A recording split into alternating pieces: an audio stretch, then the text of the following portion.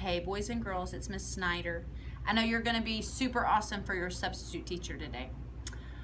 Welcome Miss McWiggin's class. Today the first thing you're going to do is you're going to go get a smock from the smock box right by the big TV. You're going to get a smock because today you're going to be using Sharpies. And you don't get Sharpies on your clothes or on your skin because it takes a long time to come out and it'll never come out of your clothes. That's why we're wearing smocks. It protects you from the Sharpie. Today, come here, Mace. This is what you're gonna do. The difference between these two is this student has already gone on and gone over all their lines with Sharpie.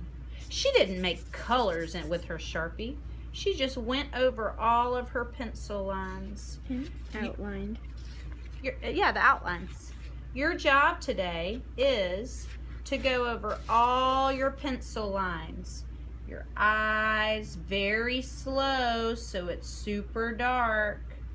Your nose. Your mouth. Every pencil line you made, you're gonna go over it with a Sharpie.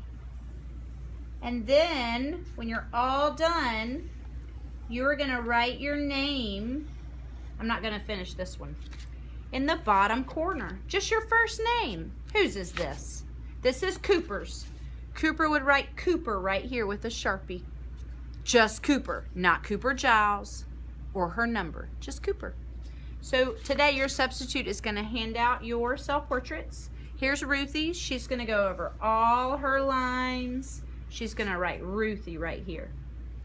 After that, you're going to give your Sharpie back to your sub, put your smock up, and then you can finish your Frida Kahlo drawing. Thanks. I'm scared it's